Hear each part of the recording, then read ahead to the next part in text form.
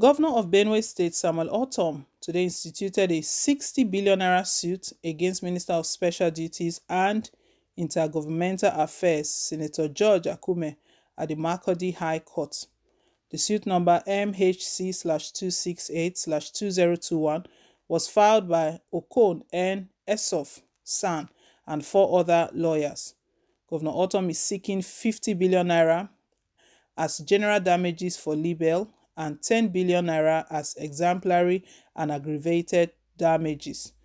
The writ of summons was backed by a 17-paragraph statement of claim. In the statement of claim, Governor Ortom is seeking a declaration that the text of Senator Akume's press conference on 30th August 2021 in Abuja and the reports in various national dailies is scandalous, malicious, and injurious to his person. He complained that the press conference was intended to lower his estimation before right-thinking members of the society and to expose him to hatred, contempt, and ridicule. The governor is seeking perpetual injunction restraining the defendant by himself or through any agent, servant, or privies from similar or further publication of any defamatory statement against him. No date has been fixed for the case yet. All of this started by Governor Ortom calling on President Muhammadu Buhari's government. There are plans to Islamize the country, to forcefully take the land of Nigerians and to infiltrate all ethnic regions with Fulanis, for Fulani to take over the whole country, talking about reserves in the states. Why are they bringing these back?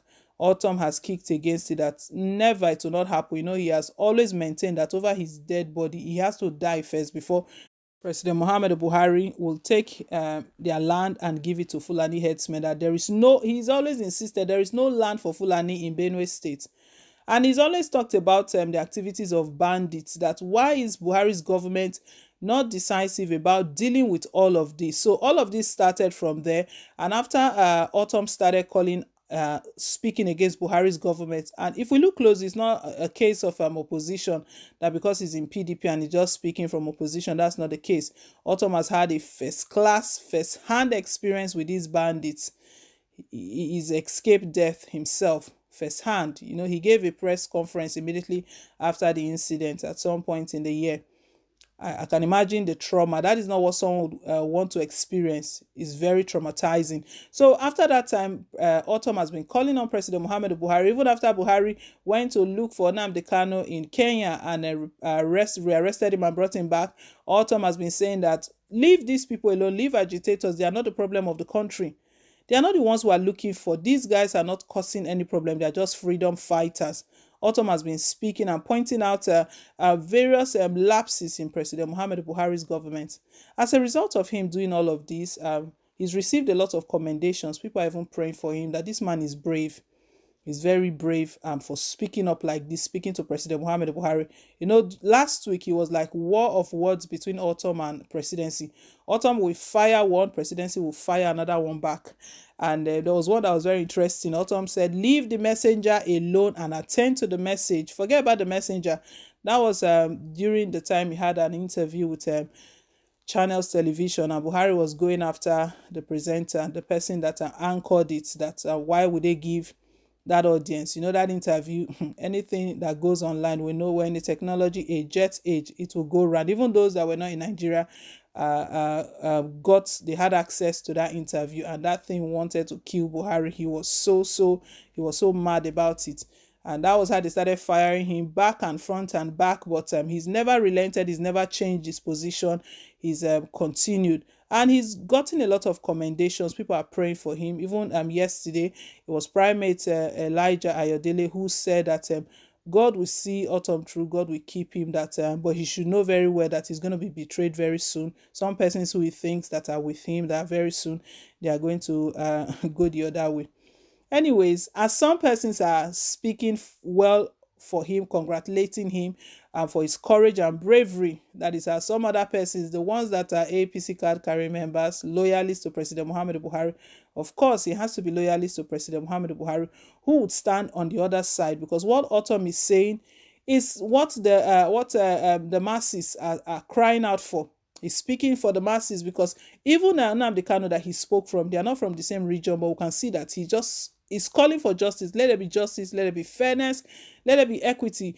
That is the same thing these freedom fighters are looking for. So anyone who is of a different opinion from what Ortom is stating, we know those people are Buhari's loyalists. Akume. Senator George Akume released time bomb and spoke a lot against the person of Ortom. What Ortom has just done right now, that he's just instituted a legal suit against the senator, 60 billion naira. That no way it will not happen. And Ortom, let's not take him for a joke. You know, you don't try mess his name around. When he knows his hands are clean, you will land in court. Trust me, he will follow it to the end. Remember what he did to Adam Soshomole. Adam Soshomole started pleading, let's settle out of court, please. Can we settle out of court? They started negotiating and all of that. And Ortom gave him the conditions that these are the conditions. You have to do this and do that. So that is what we're starting again with Akume.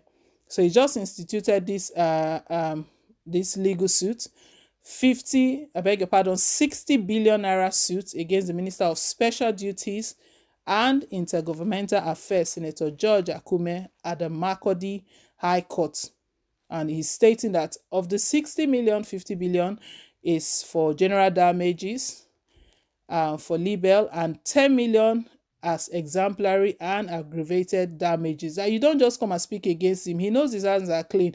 I believe if he doesn't think that he's on the right path, if he's not doing the right thing, he will not be putting out this suit. He believes very well that all of the things he stated, they are very clearly what Buhari's government is into: sponsoring terrorism in the country, giving room to Fulani headsmen to carry out their havocs, not ready to end this insecurity. Governor Ortom is stating that this man has to pay for damages, that all he has done to him through that his statement and the conference he had is to expose him to hatred and contempt and also ridicule, and as a result that he needs to pay. So the governor is seeking a perpetual injunction, also restraining the defendant by himself or through any other agent, servant, or privies from similar or further publications of any defamatory statement against him. No date has been fixed yet. This is just the beginning. We'll see how all of this goes. But let's hear your take down below in the comment section. Thank you once again for staying tuned. Please don't forget to like, share, and to subscribe. Till I come your way again with more updates. Bye.